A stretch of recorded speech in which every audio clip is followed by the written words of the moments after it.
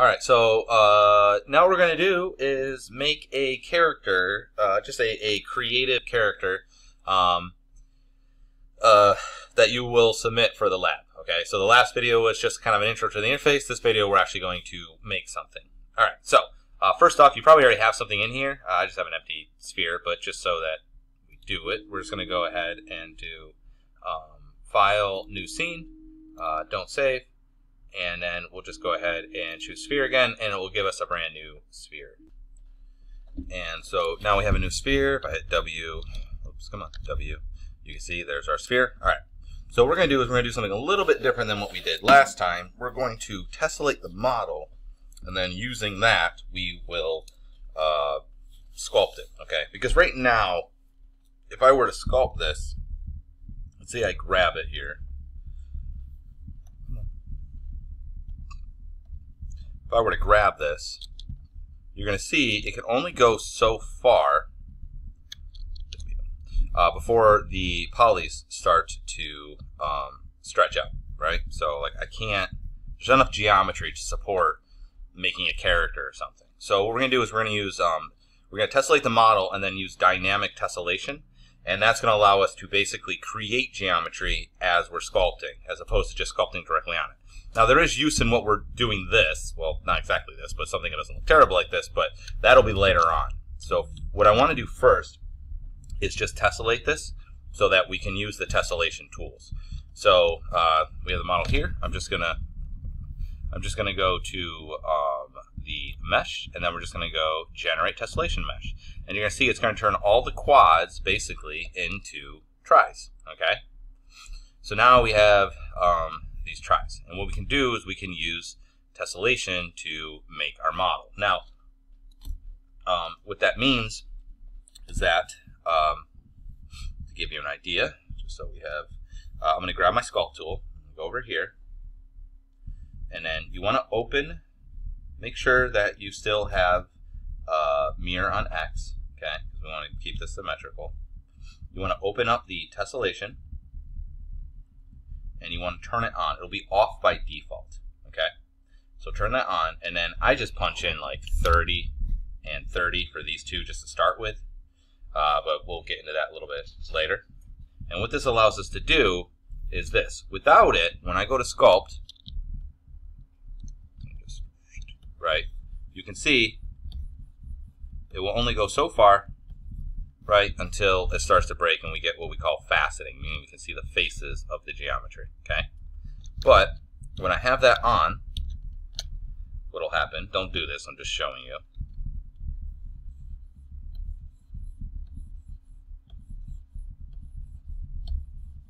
You can see it's actually creating the geometry necessary to do what we need.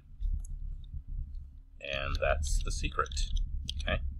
So leave that like that is, and then I'm just going to go ahead and on grab, I'm going to also turn on tessellation. So because these are the two ones that we're basically going to use, so we'll have sculpt and grab. All right. So now we're set up to start sculpting. But what would be better is if I had something to work from. So you can do whatever you want. I would suggest, this is what we did in class, is just to make a Pokemon, just because they're kind of simple and they're roundish. They're just round things with stuff thrown on them.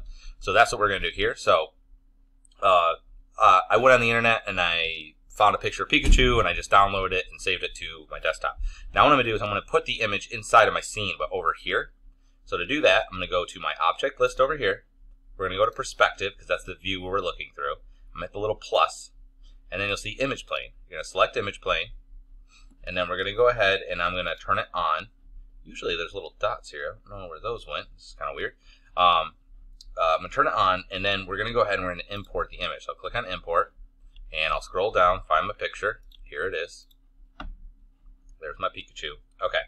Now what you're going to notice is I can't see my model. And the reason why is because the picture is right up against my camera. Picture I have a camera, and then we just slapped a picture right in front of it. Anything that's behind it, I can't see. So we have to take the depth of this, and I'm just going to shove it all the way back. So now it's behind my model here, okay?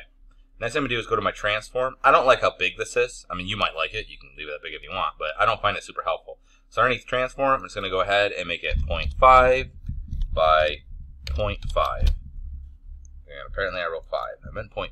0.5. So now it's half the size it was. Last thing I need to do is move this guy over here. Okay.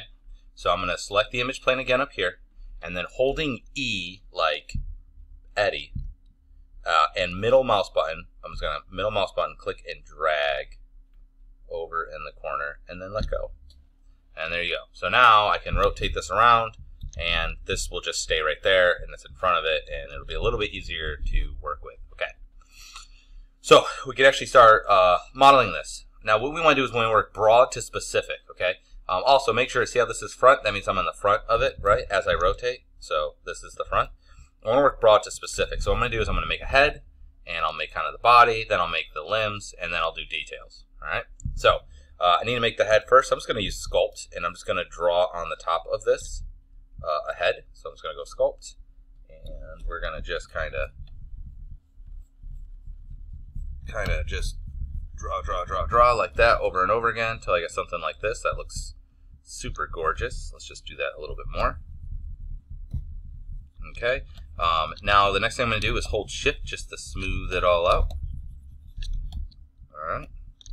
And that's kind of scary. Alright. And let's see. I'll call that good. Alright. So now what I'm going to do is use my grab tool, okay, and make sure you got tessellation on. We'll go ahead and keep that on during stroke, and it might be on after stroke. Just do during stroke, it's fine.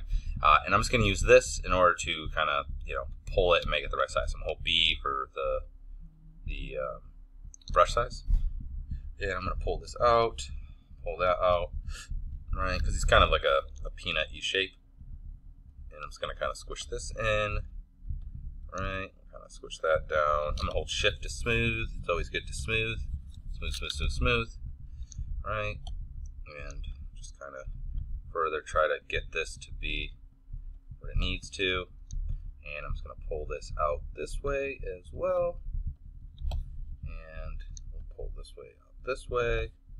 And we'll pull this out this way. Just trying, going around the whole thing and just making sure that it is roughly the right size. Then shift to smooth to if there's any kind of weird little things there. Okay, getting a little bit closer. Let's pull that down a little bit. Let's make this a little bit smaller. Just want to pull down so he's got a little bit more of like a chin. All right, and I have wireframe on with W. I just find it easier to see the model with it on, but you don't have to. You can also do display and wireframe. Okay, we'll call that not good, but good enough for the body to start with. I'll probably have to do a little bit more, but we'll call that good as far as a little bit of the body is concerned. So now I need to do the limbs. So we could do this any number of ways. What I'm going to do is I'll start with the sculpt here, and I'm just going to make this a little bit smaller, and I'm going to make little nublets for his arms to come out of. So I think, actually before I do that, let's go back to grab. I'm just going to hit 2 because it's 1, 2, 3, right? So and I'm just going to push his stomach in a little bit because I feel like his arms need to come out, and he's kind of hunched over. So we'll go like that, and then I'll just smooth out the results. That's a little better. Okay. So, all right. So now let's go ahead and do his arms. So I'll go and I'm going to hit 1 to grab my sculpt tool. I'm going to hit B for the brush size.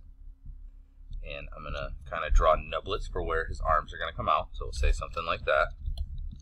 Okay. That's acceptable. And now what I want to do is I need to pull these down. But it's going to be really hard to do that with grab because it's going to want to yank other parts of it. So what I'm going to do is I'm going to use that freeze. I'm going to go to freeze. Let's zoom in here. And for my freeze selection, I'm going to make sure I have this here. And I'm going to go ahead and brush freeze on the top of it. Kind of like that.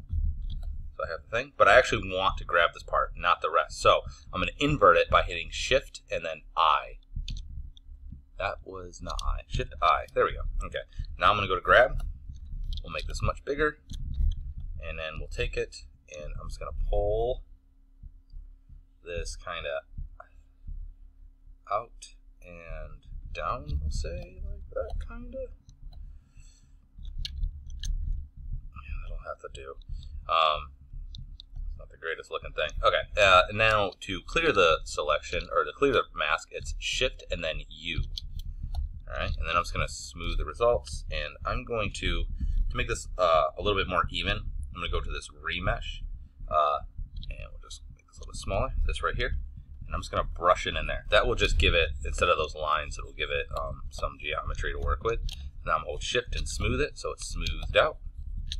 Good. Let's go back over here, and I like to use bulge as well, so I'm just going to kind of use bulge to fill out the arms a little bit.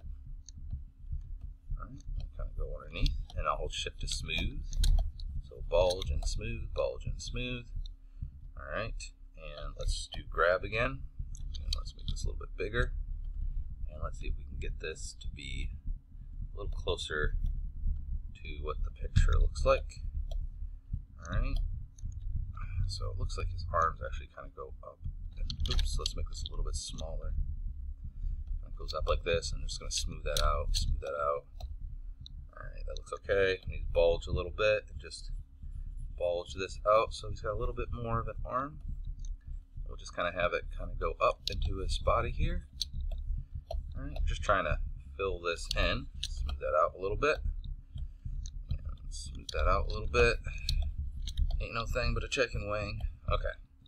It's not super grandiose, but he's got kind of arms there. They could use a little bit more work, but it's a start. Okay. Let's just go ahead and do the leg. So I'm just going to go ahead and do sculpt. And I'm just going to kind of start building out his, I guess, leg area here. Smooth that out. I'm not 100% sure what the position of this is supposed to be. And then we'll make this a little bit smaller. And we'll kind of, let's see, let's undo that. I'm just going to kind of, right, like that, we'll say, kind of a thing. And then we'll smooth that, smooth. Alright, smooth this out a little bit. Alright, you can kind of see he's sort of kind of getting there. It's a little bit ugly, but let's do the ear. So the ear will probably be easy to do the same thing we did last time with the freeze. So I'm going to take my freeze, and we're going to go B to make it a little bit smaller. Let's go freeze where his ears should come out. That looks good. I'm going to hit Shift I to inverse. Go to the grab. Go B to grab, or the grab here, and then B to make it bigger. Just going to pull this up and out, and let's see, that's not quite right. Oops, undo. I think it's, I don't know, not really a Pikachu guy.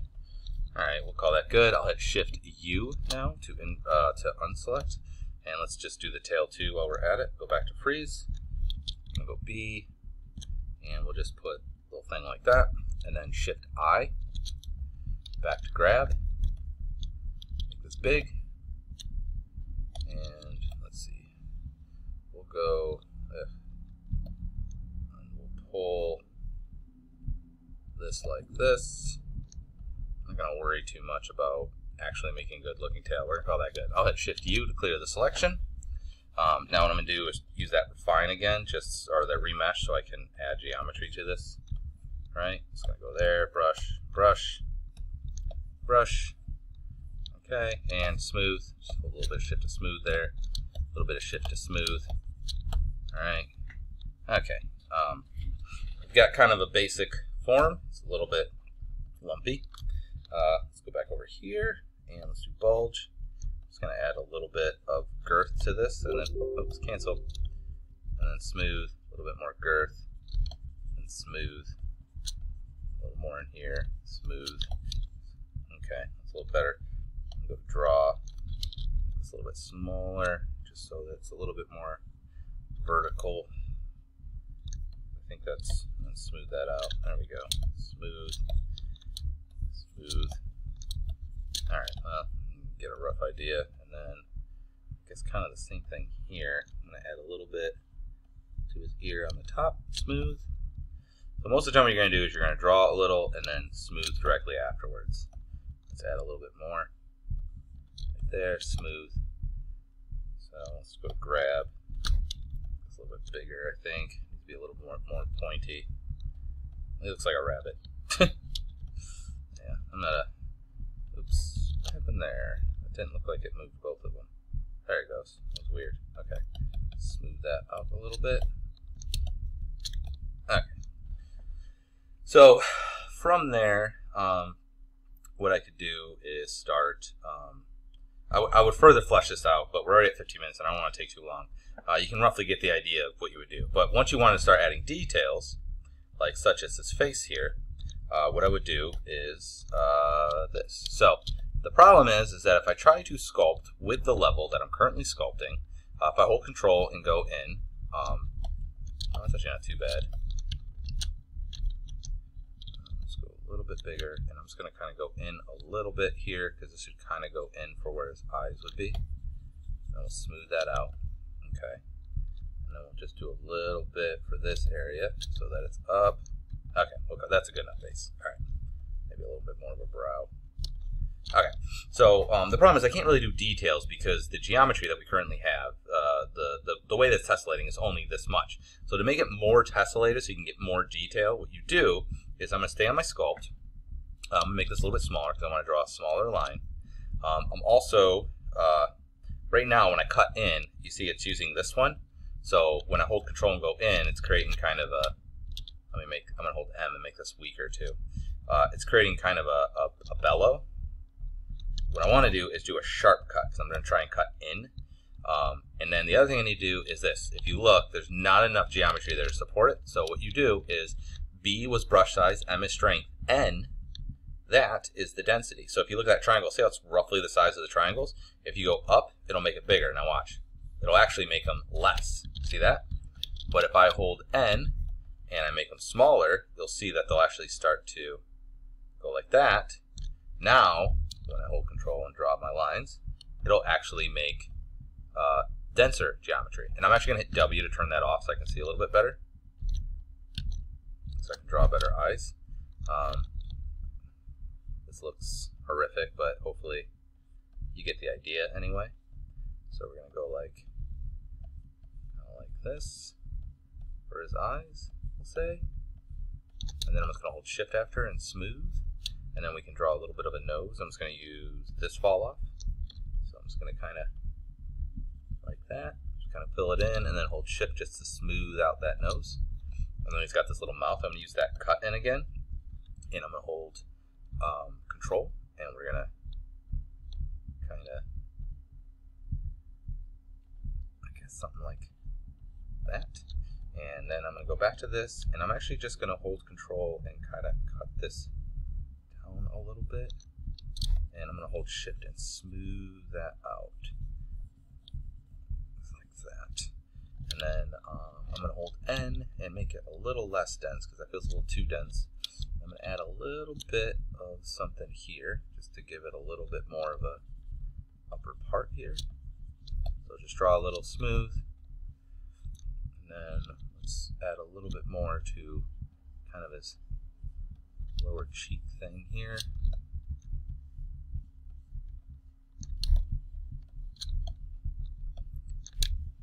Okay. But we don't want to get too carried away with details because we'll be able to do details better later when we get our geometry much more dense. This is about as dense as you should really get. But we do want to have points where we can tell what's supposed to be there. Because we could get carried away with it. Like I could use this sculpt and then like, you know, carve in like wrinkles like this, you know. So like, you can kind of brush those in and then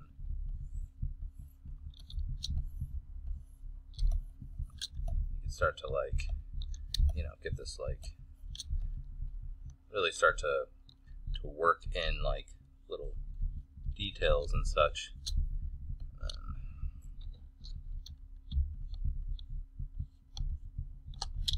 Oops, where are you, B? And you can kind of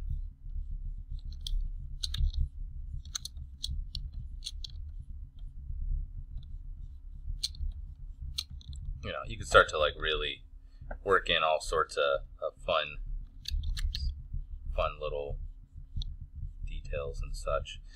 But that's for another time. So hopefully you can see kind of how to get a rough idea how you would make it. So I was just kind of carrying the same thing. I'd flesh it out smooth. You can see some of it's a little bit bumpy. I would try to smooth that out by holding shift and smoothing, finishing the feet up, making this a little bit more accurate. These look a little bit weird. These legs just kind of stick out weird. The arms are a little bit bleh, so I need to like push that in and just create a stronger wrinkle there. But hopefully you get the idea. So that's how you were going to do it. So when you're happy and you know it, you clap your hands, and then you just do File, save scene as. You can just save it right as a Mudbox file. Just call it whatever you want.